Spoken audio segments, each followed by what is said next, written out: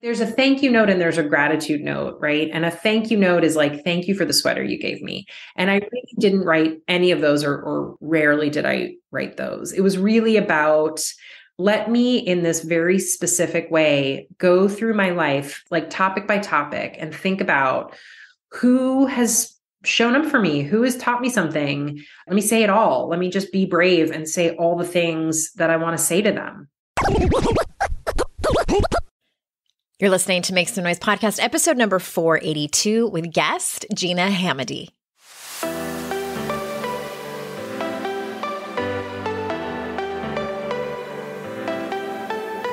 Welcome to Make Some Noise podcast, your guide for strategies, tools, and insight to empower yourself. I'm your host, Andrea Owen, global speaker, entrepreneur, life coach since 2007, and author of 3 books that have been translated into 18 languages and are available in 22 countries. Each week, I'll bring you a guest or a lesson that will help you maximize unshakable confidence, master resilience, and make some noise in your life. You ready? Let's go. Hey, everybody. Welcome to another episode of the show. I'm so glad that you're here. I have so many things to tell you. I feel like we've reached the level in our relationship, you and I, where I can tell you that I finally started my period after 78 days of not having one for the first time. Did I already tell you that? I have told so many of my friends. It's just like this common topic of conversation, I guess, when you reach this age. And I forget if I've talked about it on the podcast or not. But for the first time since I've been pregnant, I skipped officially 2 periods. And then it started this morning. And I don't know. I just was like, finally.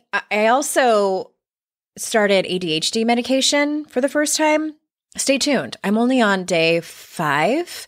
So I'm not sure if I'm just having like a really, like upbeat, positive day, or if I'm just feeling less overwhelmed. Stay tuned on that. More on that later. And then also, after I record this intro, I'm going to see a nutritionist at my functional medicine doctor's office. So I'm going this route now. I've told you all about this journey I've been on, this health journey. And now I'm at the place where people kept telling me, you have to see a functional medicine doctor. You have to see a functional medicine doctor. And I'm like, wait, I don't even know what that is. So I did some research, and it's apparently these doctors who look at your whole life, which makes sense, right? Not just the symptoms that you're having at present, but it was a lot of health history. It was a long initial doctor's appointment, and they're doing all new blood work. And I'm wearing a glucose monitor, I guess, for people who've had diabetes probably have done this before. It's stuck on the back of my arm, and it reads my blood glucose. Yeah, say that 10 times fast for 2 weeks. And it's been interesting. Apparently, I run fairly low, and maybe that's why I've been so damn tired all the time. But one of the crappy things about that is that I cannot turn the alarm off that goes off if your if your levels drop below a certain level. And it happens sometimes in the middle of the night. Which makes sense for people who have diabetes, and it's a real issue if your blood glucose drops. I have a hard time saying that. But anyway, it goes off. It's gone off a couple times in the middle of the night, and it scared the shit out of me. It is like a fire alarm on my phone, and I can't turn it off. So that's been fun. So I meet with the doctor again in a month, and she's going to tell me what's happening in this body, because I've been like, what is this body? What is this? What is happening here? Over the last couple of years, it's been a journey. So I hope to get some answers, some more clear answers. I've definitely got some answers along the way, but I want to figure out what's going on so we can try to fix it and help myself. But I hope that your health is fantastic. This is not an ad for anything. I just am sort of telling you where I'm at. And speaking of women's health, all of my stuff has brought me to the idea, and I'm like, I need to have a women's health theme. That's coming up next, I think. I think Gina is rounding out our self-care theme. And it's all about gratitude, which I love that conversation.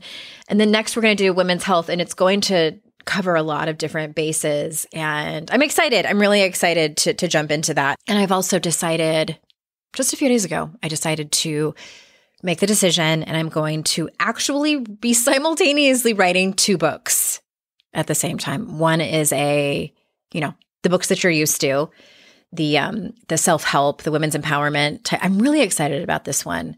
It's going to be similarly constructed to 52 Ways to Live a Kick-Ass Life, where it's like short chapters, kind of punch you in the face type of thing, but not really punching. I would never. But the other one is going to be my memoir. I'm going to finally finish that one. And speaking of books, if you are somebody who has always wanted to write a book, or people have told you, you should really write a book, but you're like, I don't know where to start. I do consulting for people like you, or maybe somebody that you know is wanting to write a book and they don't know where to start. There are so many amazing options now with self-publishing that weren't there 5-10 years ago, especially 10 years ago, where anyone can write a book. And it does take some, effort. It does take some effort, but I can help you. If you want to go the traditional route, I can help you write a book proposal. Even before that, just help you figure out, like, what is your book? What do you want it to be about? Who is it for? What is the message you're trying to get across? What is the solution that you're helping people solve by writing this book? So hit me up, AndreaOwen.com/apply. Or we also do, and by we, I mean me and my team, we help people who are stuck, who want to get unstuck. Maybe it's a boundary they need to set. Maybe they just feel kind of lost and they're not sure where to start. Especially people around, speaking of middle age challenges, when you get to be about this age, in your 40s, 50s, where you've hit the middle of your life and you're like, what is next? I don't know if I want to make some changes in my partnership. I don't know if I want to make some changes in my career. Maybe you just need to get very clear on what your values are and find out ways to live your life more closely within those values. It could be just as simple as that. And I'm smiling when I say simple as that, because a lot of times it's really not that simple. But head on over to AndreaOwen.com/coaching. You can read about it. There's some links there that'll help you. And then there's an application. We can help you figure out what is right for you in terms of a package, in terms of whether it's working with me or one of my lead coaches. All right, let's talk about our guest today. Gina is somebody I met at the, I always forget the name of it. Please forgive me, Mark and Angel. It's the Think Better, Live Better event. And Gina was another speaker there, and she and I hit it off. And I'm like, I have to have you come on the show and talk about your book and really what it's about. It's such an interesting spin on gratitude and thank you notes. So let me tell you a little bit about her. Gina Hamadey is the author of the book, I Want to Thank You, about her year writing 365 thank you notes to friends, neighbors, family members, mentors, and more. She was the travel editor at Food and Wine and Rachel Ray Everyday, and started her career at the groundbreaking titles of The Oprah Magazine and George. She founded the content and social strategy firm Pen Knife Media. She has written for the New York Times, Real Simple, and Elle, and wrote the cookbook Buenos Nachos. So without further ado, here is Gina. Gina, thank you so much for being here. Thank you so much for having me. I'm thrilled to be here. I'm so glad. I'm excited to dig into this conversation. And I feel like, gratitude isn't a new conversation, but the way that you do it and the way you talk about it in your book is a slightly unique angle. So, and I met you and I just loved you in real life too. So I'm like, I have to have you on. Everyone has to know your work. Nice. And likewise, we had a conversation at the hotel bar. It was great. Yeah. Yeah. Okay. So let's start from the very beginning. And can you tell the audience what sparked you to start writing thank you cards every day for a year, which obviously became the book. But I mean, that is a commitment. Like, we've heard of 30 days or 90 days, but what made you decide, like, I'm going to do this for a whole year? So the origin was I had a stack of thank you notes that I had promised to donors of a fundraiser. And I was writing those on a train commute out to New Jersey. And I sort of, it was like one of those tasks that I'd put off and I'd put off. put off. And finally I was like, okay, I should probably start this. And when I started writing the thank you notes, I don't know, it's kind of feeling good. And it wasn't something that I thought about right away. But by the end of the train ride, after writing 6 or 7 of these notes to people who had given money to City Harvest, which the nonprofit I was, fundraising for, I just felt like, I don't know, I felt like a little spring in my step. I felt like it was just like going to be a great day, and I felt like I just walked through the town in New Jersey with like big fresh eyes. And I didn't even connect it necessarily to the thank you note writing, but I had a bunch of these notes to write. And every morning on the train when I did that, and when I wrote those notes, instead of, what else anybody would be doing, I'm, stuck in my phone, scrolling through their phone, looking at my to-do list, getting through emails. It just felt like a completely different way to start the day. And ultimately I really, it was unmistakable, where I'm like, oh God, every time I do this, it's not just like a one-off. Like I feel so good. I feel like my shoulders relax and oh God, it's like my breathing slowed and I'm just like in this great mood for the day. And I really started thinking about it when I finished my last card. And now I'm like going home on the train, just finished the list. And I'm like, what a funny thing. I was never really one of those thank you note people. Now I meet them all the time and people assume that I, was one of them. And I really wasn't. I mean, I'm a writer, so I don't know. I'm sure I wrote a few kind of nice thank you notes over the years, but it's not like it was one of those things for me where I'm like, oh God, I got a present immediately. Well, it's definitely a lost art. Yeah, it's definitely a lost art. And it was never really one that I was like, really subscribed to in a major way, which I now came out of nowhere. And it really surprised me that this task that was like one thing on a long to-do list, it just felt like, what a surprise that this was like the highlight of my January. What a weird thing. And I was thinking about this on the train ride home, just finished. I looked at the list of recipients and it was 31 recipients. I was like, how many did I write? Oh, 31. And then that number had stuck out at me because it was January 31st. Okay. I have this editorial brain because I came up in magazines. I worked at Food and Wine and Oprah magazine and Rachel Ray's magazine. And so it's like my little editorial brain perked up and I was like, oh, well, I've written a thank you note for every day of the year so far. And what if I kept going and what would that look like? And I was really in a place where I was primed for a little project, like a little creative outlet. So to finish the story, like my editorial brain said, okay, I've written 31 in January. What if I did a, gratitude note or a thank you note for every day of this whole year? What would that look like? So I, immediately knew because working in magazines, it's like, I just know how writing gets done and accomplished. And I knew that if it was just like, oh, every day I'll like sit down and write my note, I just knew that would never work. So it was like, okay, January was, charity. That was what that batch was. So every month I'll write like a different batch and it'll be a different group of people. And so right on that train ride, I was like, well, what would those be? So I started brainstorming those topics. And by the end of the train ride, I had, my 12 topics. Groups of people. Yeah. And then I just started going for it. It's so interesting because I really feel like the way I always say it is social media has connected us in a way that we were never connected before. But I think in many ways, people, and I have no evidence of this, but I think people would say they feel more disconnected than ever. And I don't know if it's because of social media or just the way things are. Like community is not, I don't know. I just feel like it's different perhaps than it used to be decades ago or maybe hundreds of years ago. But do you feel like that was one of the sort of like unintended side effects of what happened, that you felt more connected to people? I guess the question is, what was the biggest takeaway or end result of the project besides you feeling good?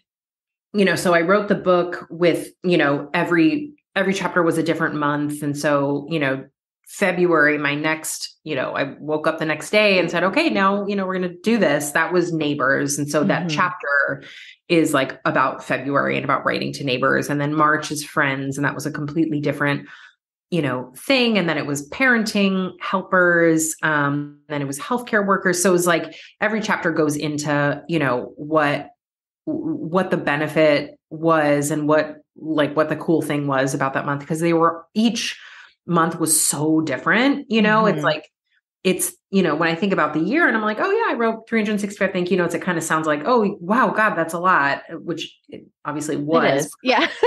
Yeah, obviously was. But like, it just, each month was so distinct and so different. The benefit of writing to my neighbors and thinking about like, okay, who in my neighborhood has done me a favor, done my family a favor, or like, those booksellers that let my son and I in early before they opened and like let us pick the music and dance around. And like, that month, just really thinking about my neighborhood and what I love about it. And, really kind of like strengthening those ties and all of that was so different from my career mentors month, right? Where I would like write these letters to people who, had helped me decades prior and, helped me get, my magazine jobs or taught me something that I still think about every day about writing. And I'm not sure what the one takeaway was, because each of those, for each of those months, I would sort of name, a benefit and a lesson and a surprise. And in the I would like, and it's, each of them were so, so different. Like my friends month, I took old photographs and reinforced them with a picture, with a, like a mailing label, and turned them into postcards and sent them off. A few of those friends, 2 or 3 of those friends, I was sort of not in touch with or estranged from. And so, some of that month was really light and breezy and fabulous. And some of it was really heavy because I'm like, am I going to send it to that person? Like, am I going to send it to her? I haven't seen her in years. And it kind of felt like we broke up, and is this like a flip way of getting it back in touch? And is this weird? And, what will she think? And, each of those 3 people, it went great with, and it was a great way to get back in touch. And one of them in particular, really was the first step in repairing our relationship. And she was generous and actually got on the phone with me while I was writing that chapter and let me interview her about like the, breakup of our friendship and how it felt for her to get that postcard and, what happened next and what her thought process was. And I don't know. So it was like the benefits were so far reaching and so different month to month. It's like, there's a thank you note and there's a gratitude note, right? And a thank you note is like, thank you for the sweater you gave me. And I really didn't write any of those or rarely did I write those. It was really about, let me in this very specific way go through my life and, in this like topic by topic, and think about who has shown up for me, who has taught me something. Let me say it. Let me say it all. Let me just be brave and say all the things that I want to say to them. I think sometimes if people see the cover of my book or hear about the book, and it sounds a little gimmicky and it sounds a little bit like, like I was super polite for a year, because I feel like people think about thank you notes as being like, so polite and so like gracious or something. And it's like, it was deeper than that. So they definitely weren't like, it wasn't like a template that you wrote and like every letter was pretty much the same, kind of like someone would do for like wedding gifts or something. I found a template was nice in the sense that like, if I were to sit down and write 5 or 6 of these, so like I didn't write one a day, except for my last month when it was my husband. I wrote him a note every single day. That was the month theme was him. And that I did write one a day, like that pacing. Okay. But in general, I would sit down and write kind of like I did on that train, where I would write like 5 or 6. I would sort of like catch up, I'd be like, oh, well, August is almost over. I better sit down. Yeah, you better get it on it. Like, I'm 20 behind. Let me sit down and write 6 of them right now. When I would sit down and write like 6 or 7, the template, the first sentence being templated, or the first like half sentence, was really helpful, because it just sort of like cleared my brain and let her rip after that. So like for the friends month, for example, which was those postcards that were on old photos, almost everyone started with, remember when we were young and carefree? Because it was like all these old So it was like photos. A prompt. Yes, a prompt, right. When I think about the letters that I've kept, and I'm not typically a sentimental person. Of course I have like boxes of pictures and things like that. And I have kept every letter that someone has written me, especially when it has to do with my work. And Mhm. I feel so uncomfortable reading them because they're just so heartfelt. Like someone has cracked a little piece of their heart open Mhm. and shown me that I matter and that my work matters to them.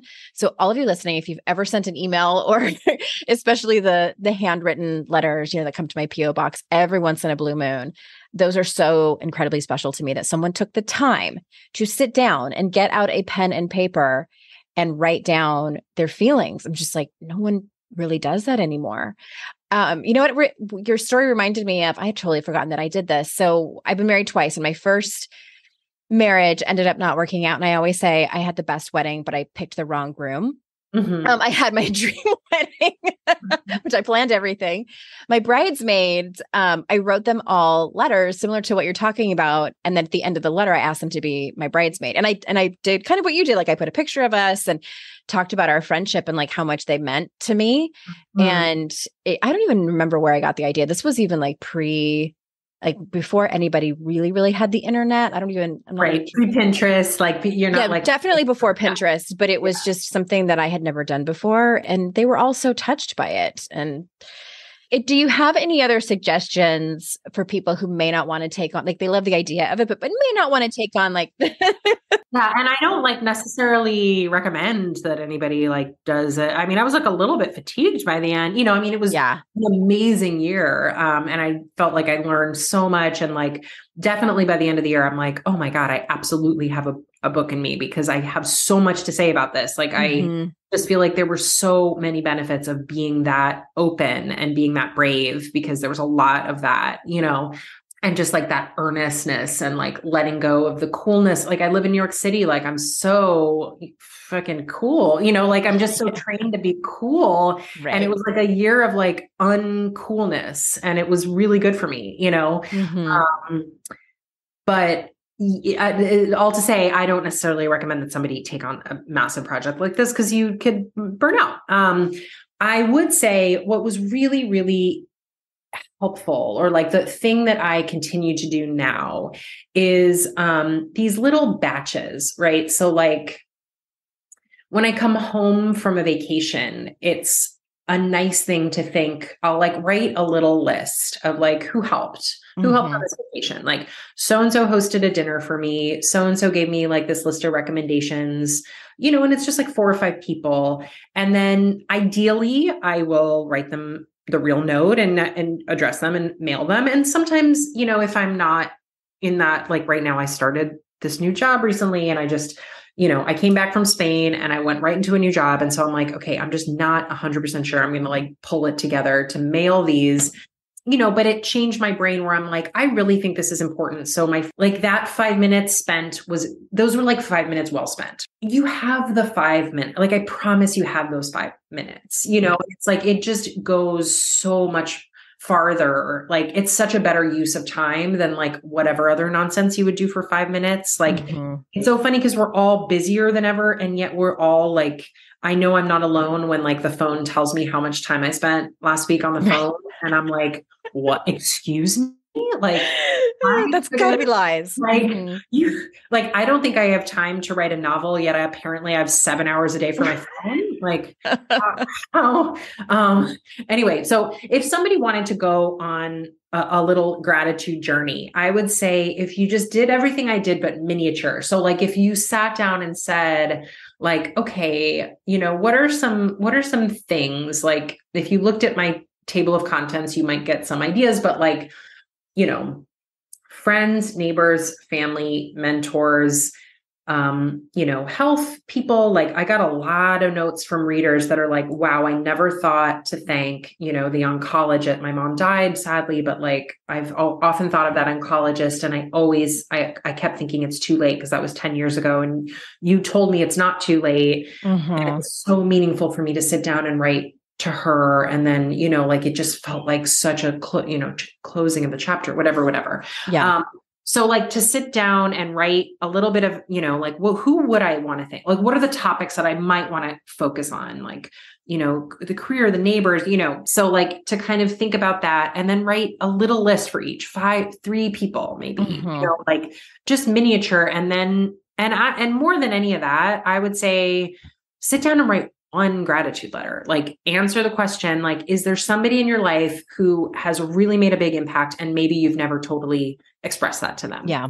Like when you say that, I'm thinking of even my neighbor who she's always the person, like if I need someone, if something's running, if I'm running late and my dog's been in her crate for a couple hours and I need someone to let her out, when really even my dog would be fine, but I just feel uncomfortable leaving her alone, my neighbor will drop everything and go and let her out. And she's just the neighbor who's always there if I need a can of corn or something like that. So even people like that we normally wouldn't think of. And sometimes I think we don't think of them because we would do the same for them.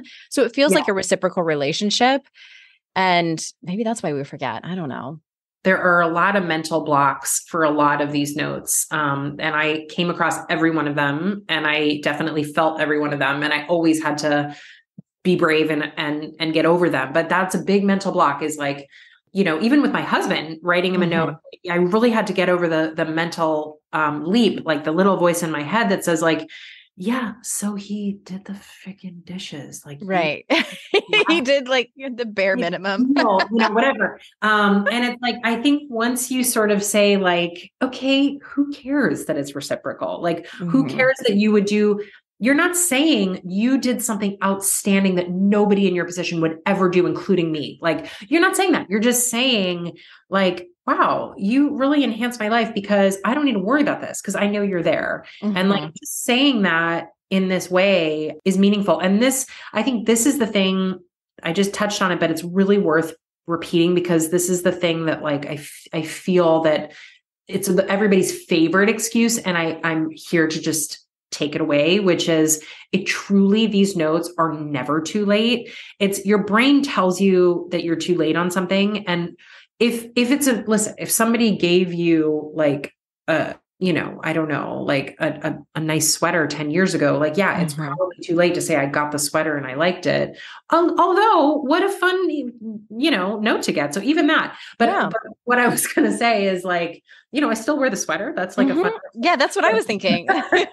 But for these kinds of things, you said something that I never forgot. You gave me help when I needed it. You were there for me, and I never forgot it. Like, those things are, not only is it never too late, it actually means more the more time that goes by. So like, that is something that I think would really free you up. And, the little feelings that I got, the little happy, starting of my day, happy, clear-eyed way, all those things that I felt on the train in New Jersey for the feedback. In fact, I was really specific with myself. I never kept track. Like, I never said, oh, wait, she never got back to me. I was like really intentional about sending them out as gifts and not waiting for a response. Okay. Not being attached to who responds and who doesn't. Yeah. It's really important to me because these are like random little notes. And like, of course, some people aren't going to like exactly know what to do with them or like how to, so that was but of course I did start getting like lovely responses back, whether that was like letters or voicemails or calls or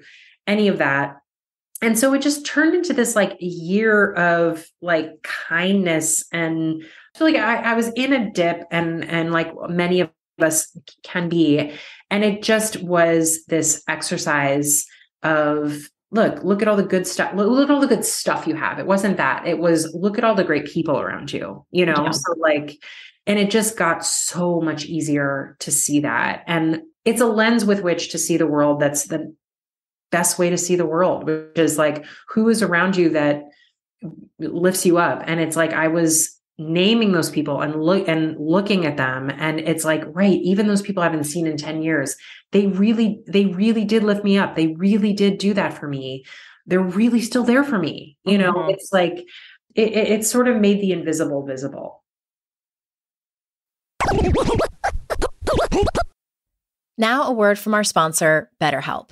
In 2020, when the pandemic hit, I don't know about you, but I got so stuck in overwhelm and the problem that we were all facing, which led me to do something that I called doom Googling. Do you remember me telling you about that?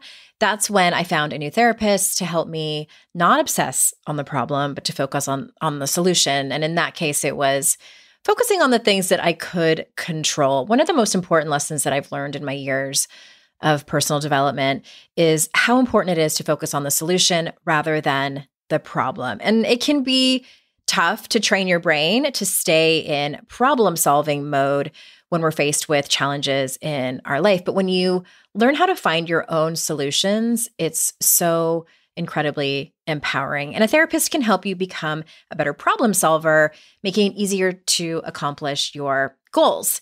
And I've mentioned here many times that I've been in therapy on and off for nearly 30 years. And every therapist that I've ever had, I've had about half a dozen or so over the years. Each of them has given me a gift. And I've walked away from each one having learned something different. So if you're thinking of giving therapy a try, BetterHelp is an amazing option. It's entirely online. It's affordable. It's so convenient.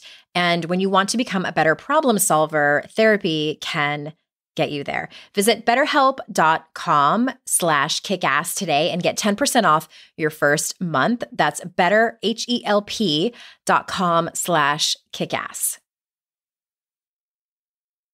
I don't know if I can adequately describe the excitement that I feel when I see a Green Chef box on my front porch and the relief that I feel when I open up the fridge and see the Green Chef bag in my fridge. Because I'm like, I don't have to decide what's for dinner. I already know, and it's going to be amazing. I've been talking about Green Chef for so long because I've been using them for so long. And the exciting thing is, one of the exciting things, they've expanded their menu. They are going from 24 to 30 recipes every week. And you can switch out your protein. Anything that has chicken, beef, or salmon, you can switch it out. And also, now they have 10-minute lunches.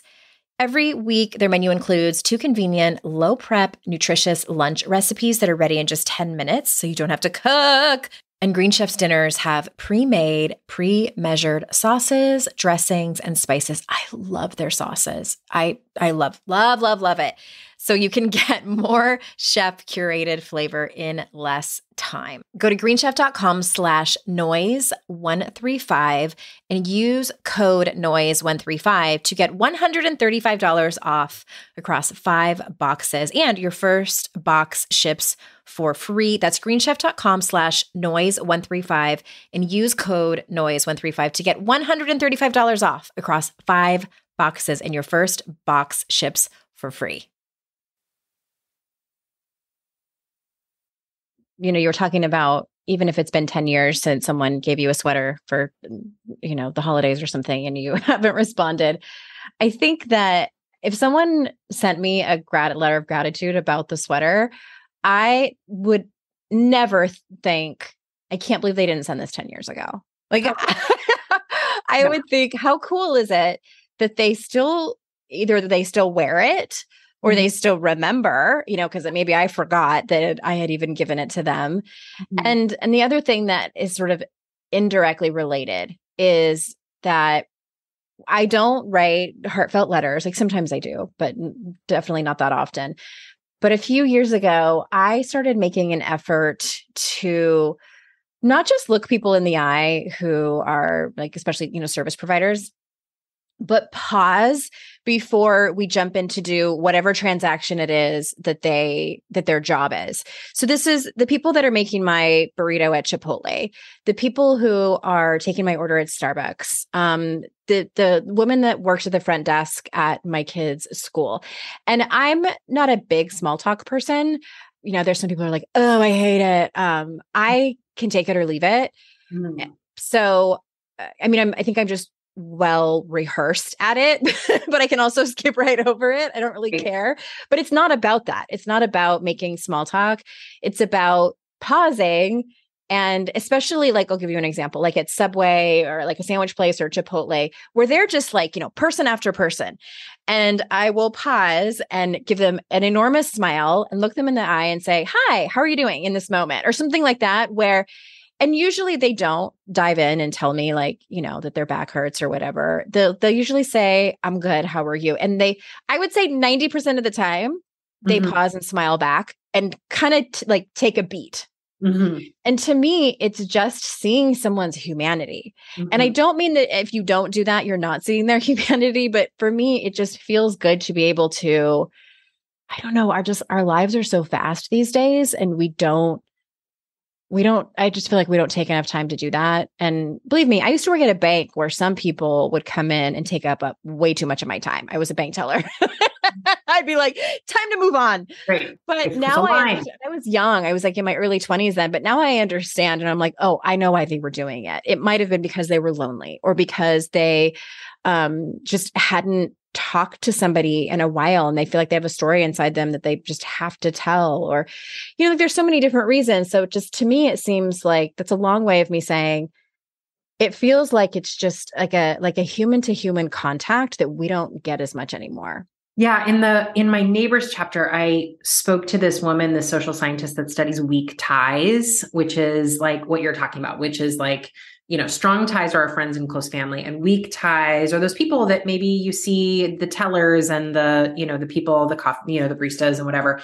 And she studies, the upshot is like those relationships actually go pretty far, like farther than you think. And we all probably felt it, if any of us were in COVID, if we were quarantining or away from people for a while, you do feel it. And, she talked me through, she basically had this nice way of explaining, like, there's like 5 ways, like there's 5 things you're looking for in social interactions, and weak ties actually give you, they're not going to give you the 2 that are like the deepest, and it's not a therapy session, and it's not it's not a substitute for a strong tie, right? Mm-hmm. But it actually does give you some things that you need. It's a little charge. It's a social charge. There's a little bit of connection. There's an exchange, there's a smile, and it goes kind of a long way in making you feel okay about things. Yeah. I found it also helpful just as an extrovert because I genuinely love to be around people and I love to talk to people and I love to hear their stories. And some days obviously are, I'm more open to it than others. It depends. But yeah. I love that there's actually evidence that, it makes sense, right? Like we're built for connection. And when we don't have it, I've definitely had times in my life where I've had a lot of friends or I'm at a party, but I feel incredibly lonely and just like that crushing loneliness of feeling like nobody really sees you.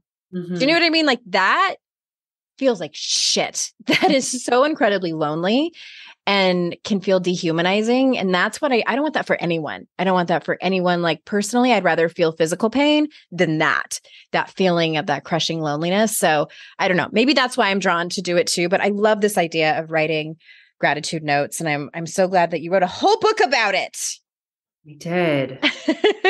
Well, I want to ask you one more question before we close up, is that you mentioned COVID. And so you did the project before the pandemic, correct? Yeah, it was 2018 was my thank you year, was what I called it. Yeah. Do you think that having done that or gotten into the habit of doing it helped you cope better during the pandemic? Yeah, 100%. And that's not to say that it was like a magic bullet or that it wasn't, like COVID with 2 little kids was extremely hard. Right. But I think what it did was, I think it raised this apparently gratitude is one of the only things that can raise your happiness set point. That's according to one of the happiness gurus. I forget which, Robert Emmons or one of them. I forget. It's something I thought about a lot because I'm like, I really I remember when I was a kid and I was going through, I had some stuff I went through as a kid, but I really was so positive and I really was so always looked on the bright side no matter what was going on. And I feel like over the years, I kind of maybe lost that, or at least in that moment when I started the gratitude thing, I was kind of lost that, whatever with the little kids and the politics and everything. I felt like, God, who was that girl? Like, right. I've had that same experience. Cranky, I feel like the year got me back to that of feeling like I can be in a good, like I am somebody who is in a good mood most of the time. And then of course, not all the time. And of course, but it's like the happiness set point where it's like, you get back, like whatever's going on, you're of course reacting to, because you're a human with emotions, but then it's like, okay, let's get like when you get back to normal, the normal to me was higher because I had spent so much time looking around at all these people who are lifting me up. That's why. Okay. Yeah, that's interesting. I love this so much. Thank you. And I think it's such a great, I'm glad that we touched on it during the self-care theme that we're doing, because even though it's a project of writing letters to other people, it's definitely can be an aspect or task, if you will, for lack of a better word, for taking care of yourself, and not just taking care of yourself, but taking care of your relationships, which in turn is taking care of yourself. But is there anything that you want to circle back to before we close up that you wanted to make sure that you said? I have thought a lot about self-care, and I am, somebody who loves a massage and taking time for myself and all those things. And there's nothing wrong with it. But I have thought a lot about like, sitting and watching a Netflix show is lovely. Taking a bath is lovely. Like, there are things I do and there's nothing wrong with them. And I love putting a mask on. But like, when I think about something that really has given me a depth of happiness and a depth of like feeling like I'm a person in the world that's connected to other people, I don't get that from those things. I don't get that from giving myself a day to myself. The act of reaching out to somebody, and even if, and especially if it doesn't sound comfortable or it doesn't sound easy, because almost none of these were, like, it was all a bit of an effort, and it was all a little bit, it's just not something people do, right? Yeah, So it is uncomfortable. It's really vulnerable is what it is. Really vulnerable. It's really vulnerable. It's the least cool thing you can do. But it really went so far in making me feel good about things and making me feel good about my place in the world. And I don't know what else is better, how else to better take care of myself. Yeah. Amen to that. I appreciate your insight so much about it, and just really allowing us to kind of see the deep dive. And it's so much more than just what we see on the surface. And that is, writing these letters. And I think some people might have an aversion to do it because maybe we grew up with, and when I say, it's a lost art, I definitely think like our grandmother's generation, they, and even depending on how old you are, like your mother's generation, like I had to write thank you cards when aunts and uncles, it was usually only family members. I don't know, maybe my mom felt more like judged by them if her children didn't send thank you cards to people than friends. But I always had to send thank you cards to aunts and uncles and grandparents and stuff that sent me presents. But yeah, I mean, I don't make my kids do that. Now they send a text or a picture or like a quick video or things like that. But it's definitely sort of something that's gone away. And it's so much more than just checking off the box. Same. And people are always surprised, but I'm like, no. I mean, I just had a birthday party for my little one. He just turned 6. And afterward, he helped me draft each text, and we're like, oh my God, I really like this, because I'm like, I'm not going to make him sit down and write this. I don't know. But like at some point, I think it would be really meaningful for him to write, at the end of that is something I make the kids do, is at the end of the year, I make them write to their teacher to be like, this is what I learned from you. I'm like, because it just feels like that's a moment for them and for the teacher.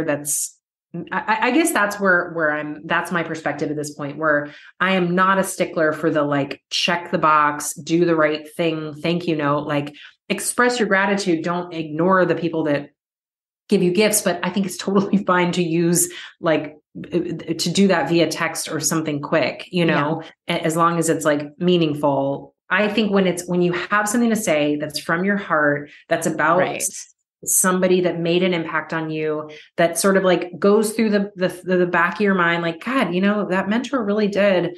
Wow, she really did make a difference. Like to take that thought and to put it down and send it, to me, is like very worthwhile. Yeah, exactly. Thank you for wrapping that up so beautifully. And I am so grateful for your time today. And where do you want people to go and find out more of your work? You're at penknifemedia.com, correct? But like your social media and stuff, this will all be in the show notes. Oh, yeah, sure. GinaHamadey.com is a good place that has a link to my Instagram and my Substack newsletter, and how you can buy that book through there. So yeah, GinaHamadey.com is a good one. Yeah. And again, the book is I Want to Thank You.